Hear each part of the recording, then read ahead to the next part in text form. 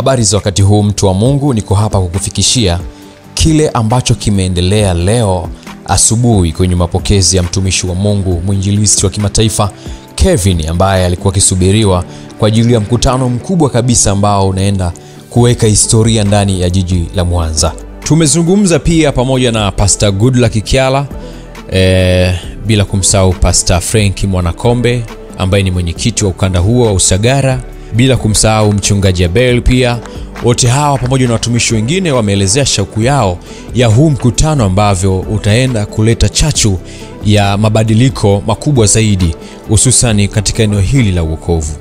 Mkutano huu utafanyika nje kidogo ya jiji la Mwanza, kwa maana ya kwamba utafanyika Usagara.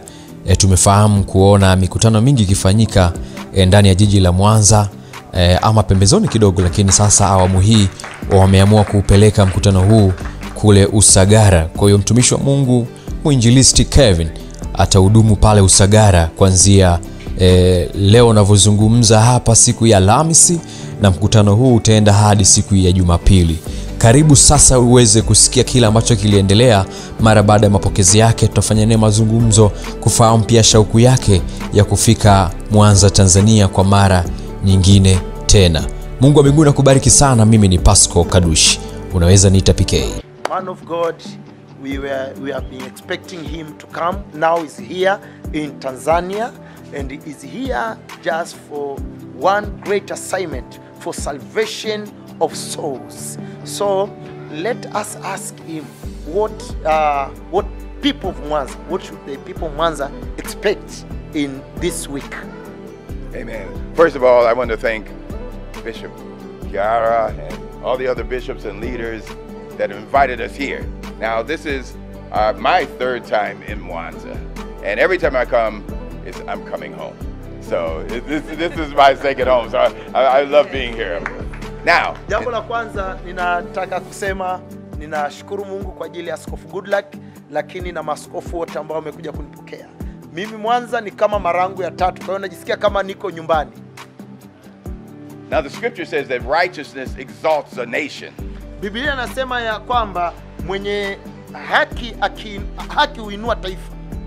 So we believe in this crusade that Mwanza is going to be lifted to another level. Kwa hiyo naamini katika mkutano huu Mwanza inaenda kuinuliwa katika kiwango kingine. We are not here by coincidence or accident. Hatuko hapa kwa bahati mbaya. We are here by divine appointment. Tuko mahali hapa kwa mpangilio wa kiungu.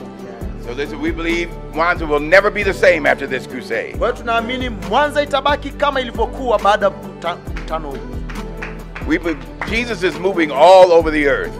Yesu amekuwa akitembea kwa nguvu ulimwenguni mote.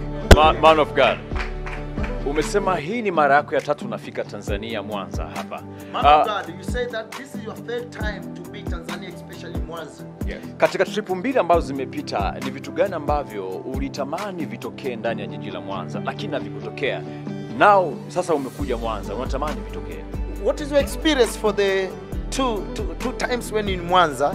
The things maybe you were expecting to see them but you didn't see them, but now you're expecting them to, and you're ready to see them. But listen, God is a God of greater works. Sasa sikiliza, Mungu ni Mungu wa matendo makuu. So it wasn't that we didn't see what we wanted to see. Haikuwa kwamba hatukuona kile tulichokuwa tunataka kuona. Scripture says in Romans 10:9 that he believes on Jesus will not be ashamed. Biblia inasema kwamba wanaomwamini Yesu Kristo hawataibika. That means if you believe in Jesus, you will never be disappointed. Maana yake kama unamwamini Kristo huwezi kukatishwa tamaa. So we did not miss anything the last time. We're just looking for greater this time. Sio kwamba tulikosa chochote kwenye awamu zile mbili, lakini kwamba kipindi hiki tunajua mambo yataenda kwenye hatua kubwa zaidi. Jesus is the God of greater works. Yesu ni Mungu wa matendo makuu. Karibu sana Mwanza, Tanzania. Welcome Mwanza, Tanzania sana. God bless you. We're so glad to be here. Mungu akubarikie, tunafurahi sana kwa mahali hapa. Tutamani angalau tuseme na mama kidogo hapa. We would like at least to hear the voice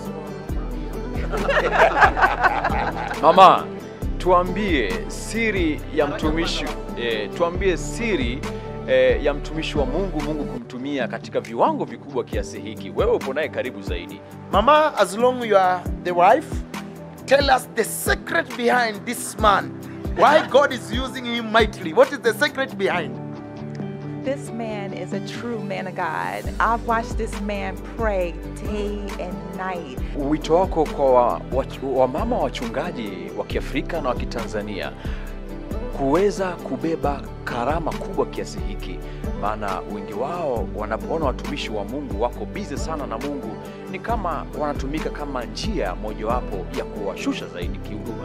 Now, what's your word? What is your advice to other women's and especially also African women's, those who are married with ministers, men of God? Because somehow, not most of them, but some of women, they can be used by devil to pull down those great ministry their husband has. So what is your advice to them? I don't know whether you catch me.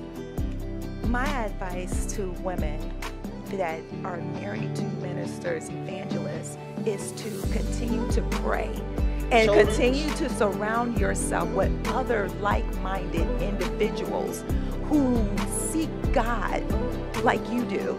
And when you surround yourself with people that think like you, that pray like you, that love the Lord like you do, there's no way that the devil can come in and interrupt what your husband is trying to do for the Lord. Nasema ushauri wangu kwa wanawake ambao wameolewa na watumishi hasa wainjilisti, ushauri wa kwanza ni kuwaombea sana waume zao, kuombea sana zile huduma zao, lakini hawa mama wajifunze kujizungushia au kushirikiana na wamama wengine ambao na wao ni wamama watumishi. Kwa hiyo watatiana joto, watatiana moyo, na hiyo itafanya kwamba wasitoe nafasi ya adui kutumika kuvuta chini au kuharibu zile huduma. Kwa hayo machache ambayo umeyasikiliza, karibu sana kwenye mkutano huu ambao unafanyikia Usagara jijini Mwanza.